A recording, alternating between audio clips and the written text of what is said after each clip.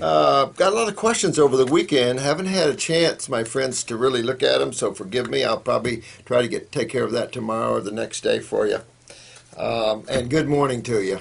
And I hope you have a beautiful day out there. Florida's been cloudy here and pretty rainy. I'm going to first address a lady that sent me quite an intellectual dissertation on how the body works in biochemistry. And she seems to look up to the Carrie Reams and Ravicki and these type of people. Ravinci. And then I'll get to some of your other questions. But I think this was really important because she went on and on and on about the ideas of Reams and some other biochemists in relationship to how the body works chemically, in terms of cations and anions, and how the adrenals control the kidneys, and how the kidneys withdraw sodium to release potassium, and all these kind of things like this. Some of this, and I do respect, sweetheart. Thank you for sending me this. I'll just call you Cindy, and I appreciate this. You have made reference that these are great healers. I'll have to tell you, no offense, but Carrie Reams wasn't a great healer. And Vinci and some of these other people, these are biochemists. Okay, guys, very familiar with Carrie Reams. Did Carrie Reams for the first couple of years, combined with blood and hair. Reams's urine and saliva. Analysis and things. This intellectual jargon here gets you nowhere. To be honest with you, we all disagree in chemistry and how the body works. Some of the things you'd commented here, like calcium is pulled out of a matrix in an alkaline solution. This isn't true. It's quite the opposite. And there's just so many variables that these biochemists, and I'm a biochemist, don't understand. The variables like the oxygen exchanging from the lungs, you have to consider the congestion, the mucus in the body. You have to consider the genetic weaknesses of the adrenal glands and the ability to produce aldosterone or any of the cortical type steroids in the control of mineral utilizations. The same thing with the parathyroid and calcium utilizations. She had made a comment that she sees a lot of alkalosis, which is too alkaline in people. That's rare as far as I'm concerned. That's not the case. She, talking about how bicarbonate loads up interstitially around the cells as opposed to acids. That is extremely rare. If anything, bicarbonate is something most people have a problem with. Acidosis is by far the biggest issue that people face. One of the comments here you made was that I see a lot of people on raw foods, basically more alkalosis, meaning too alkaline. When you go intellectually like this, you lose yourself, and you'll never be able to heal anybody or cure things like cancers or regenerate tissue like spinal cord injuries or complete, like spinal bifida where there's no spine tissue and then suddenly you can grow new spine tissue. You can't do this with this intellectual jargon because half of it's not even true. I was going to give you a chemist's name. I think he's passed now. Well revered, way on the top of chemistry worldwide. He wrote an incredible book for those that really want to get into how chemistry and detoxification, how all this really works from a much higher viewpoint, a much more intellectual chemist. But I don't get into that. If you're interested in reading Carrie Reams's criminal case by the state of Florida, it's an interesting read. But to be honest with you, I left this years ago, sweetheart, because you're rambling on intellectually here and it means nothing. Truly, when you detoxify and you go on raw and you're not filtering through the kidneys via adrenal gland suppression, whether it's genetic weaknesses or whatever, you're going to see an alkalization, a rehydration process. So you definitely could see an alkaline urine. We see this all the time. And you can definitely tell this. Very difficult to judge through the urine and the saliva, even the blood and even the hair, what's going on interstitially. The iris work, iridology, is a far better look systemically in the body to determine what's going on there at the cellular level. the blood types and all this crap's out there. You all can follow that if you want. But it's interesting how I seem to get all these people in here that's been following these programs for years, and they still have major, major problems, particularly lots of cancer. And that's because this is an intellectual jargon. You know, it's time man leaves the mind aside for a while and develops his spirituality. The mind is created creation.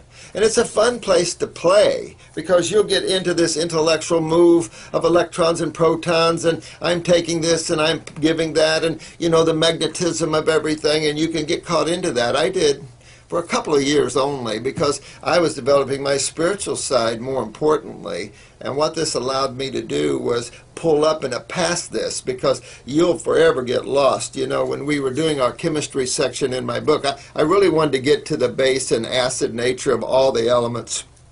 And the chemistry professor at Harvard said, "Don't you know we all disagree?" And this is the problem with getting into chemistry here. You have to look at humans as a species. And yes, we've had lifetimes of cooked food eating. We have lifetimes of dead animal eating, which is not conducive to health in this species. That doesn't mean you have to follow that because your body seems to like that. Your body doesn't seem to like that. It tastes good and people feel better when they have neurotransmitters supplied to them by the meat.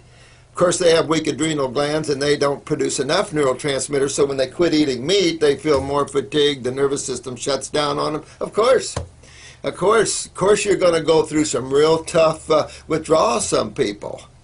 But as a species, you never see what you're saying here in any other species. And as far as blood types or any other types, we're a species.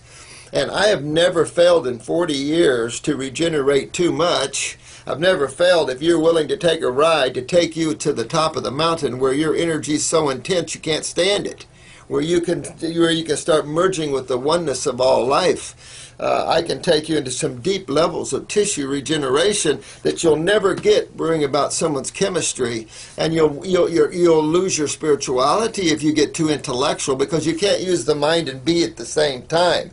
Because as you step back and become more spiritual and you leave that mind behind, you'll see more, you'll know more, you'll start simplifying everything, because that's the only way you can survive spiritually. If you keep everything simple and realize everything's going on, quit worrying about it. Just start eating the foods, at the very least, just start eating the foods your body's designed to eat. And I really needed to talk to you about this, and all of you about this, the biochemical individuality of people. No, the genetic individuality of people, the species as a whole, and what we are physiological as a whole, not individuality. That is true, we're individuals in consciousness, but as a physical form, we're actually universal. And actually in consciousness, we're universal.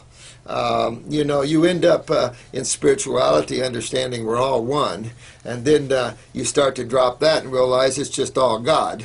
So, no offense, sweetheart, but if you'll get rid of this Reams guy and all this stuff, I'm very familiar with Kerry, although I did think that the 60-minute special they did on him, it made me think much less of 60 Minutes, where a bunch of guys peed in a jar and Kerry analyzed it, and of course they laughed at that. Well, you're going to find a chemical homeostasis of all chemistry, so that was no big deal. That was stupid of 60 Minutes, a little joke-see. And then they took his chemical and mathematical equations to a medical doctor. Well, of course, and here was some big old fat medical doctor. Well, there's big old fat naturopaths too, so not really aiming that at him. But this big old fat medical doctor looked at his chemical equations, and they asked him, "What does that chemical equation mean to you?" Well, of course it didn't mean anything to him. This was Kerry Reams' life work.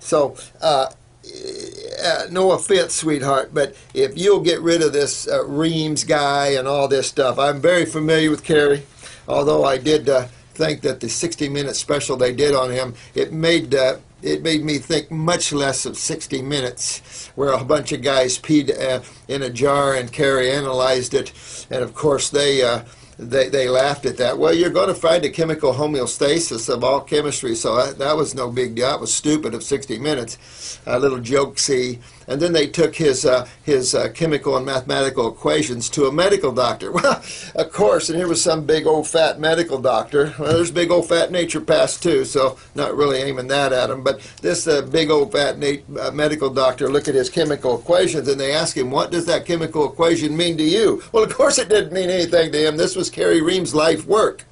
And of course, it didn't mean nothing to him. So that's a little underhanded. That's where we're at in America. You know, we try to play this magical smokescreen thing. But no offense, Dr. Jensen was hot on Roche and all these chemical thinkers, not me. And you can if you want. It's okay, sweetheart. I'm not cutting you.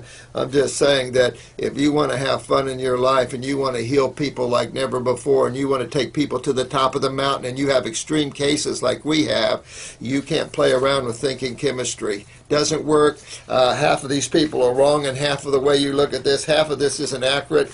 But so forgive me, but let that go. And join the ranks of the high spiritual. Learn detoxification. Learn the fact of raw. No animal on this planet cooks their food. There's no way on this earth you can say that eating cooked foods and dead animals is superior to raw foods. I'm sorry, you don't have the experience to say that. And looking at that, you have to understand there's a process to taking man where we are in terms of generations of cooked food and dead animal eating and beans and all that crap, and bringing you into the vitality and the liveliness of raw foods. No question, it can be a journey and you can have ups and downs, no question. But let that intellectual side go and you'll be good. Okay, I wanted to touch on, and forgive me for that one, guys, but we have to let go. This is not an intellectual dissertation. I can give it to you if you want, and we can really go through this and show you, but I'm not in the mindset anymore. I let that go. I tore into this like you wouldn't believe. That's the kind of nature I am.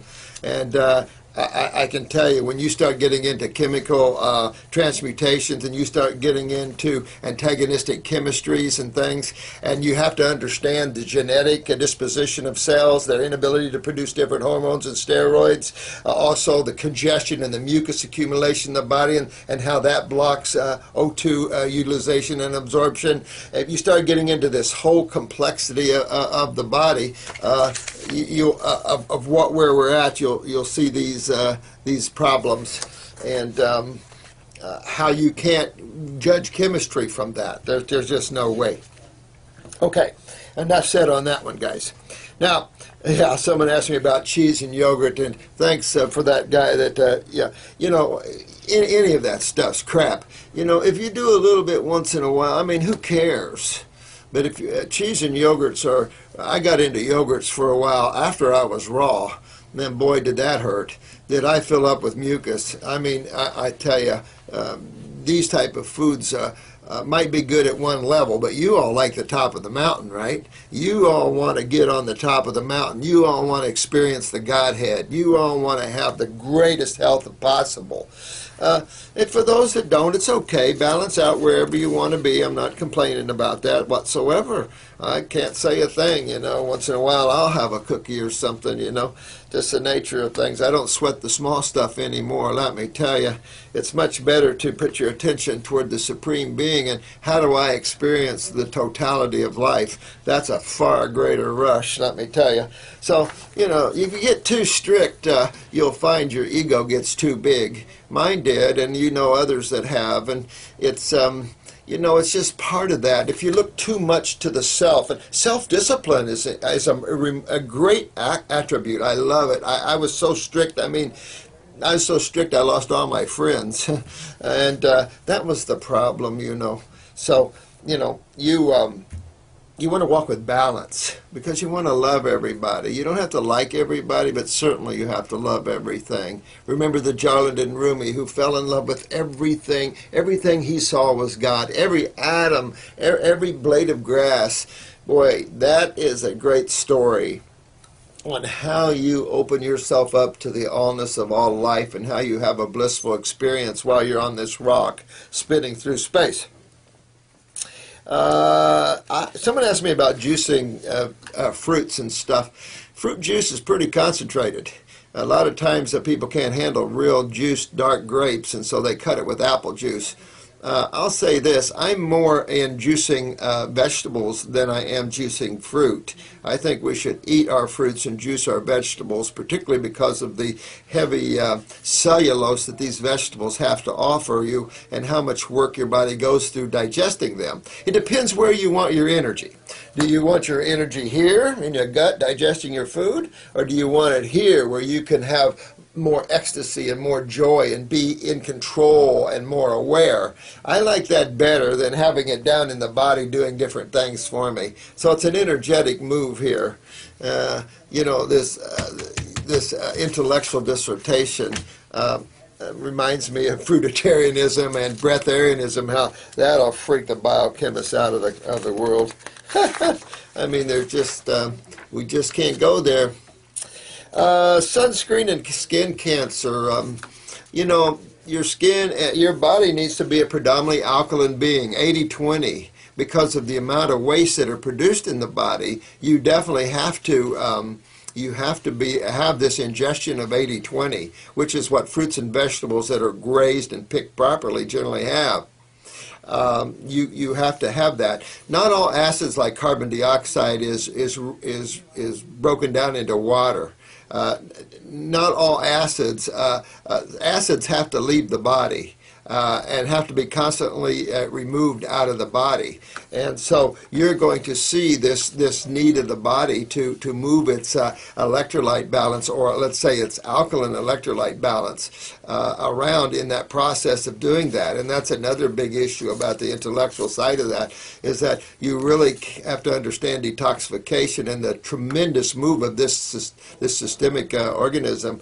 To have predominantly bicarbonate interstitially is ridiculous. I've never seen anything like that, particularly even taking baking soda, to be honest with you.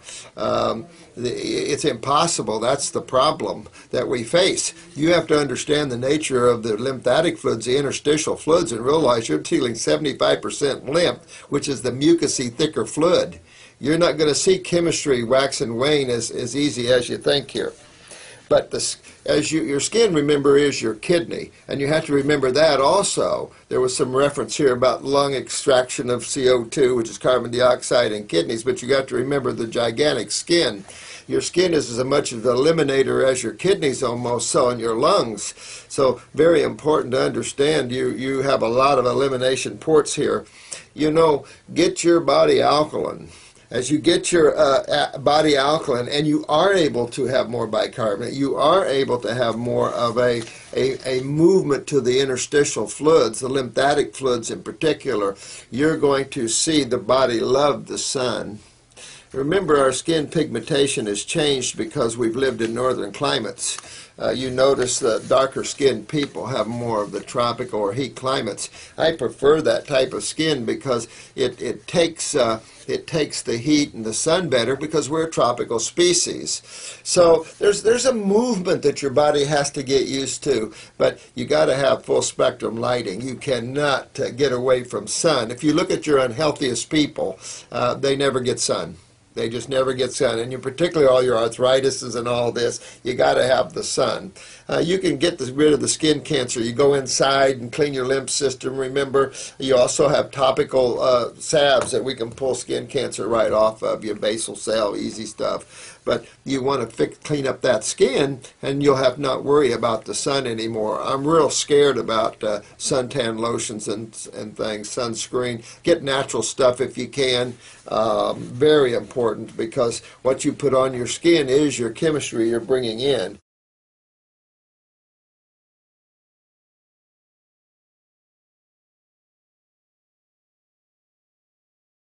And things, sunscreen, get natural stuff if you can.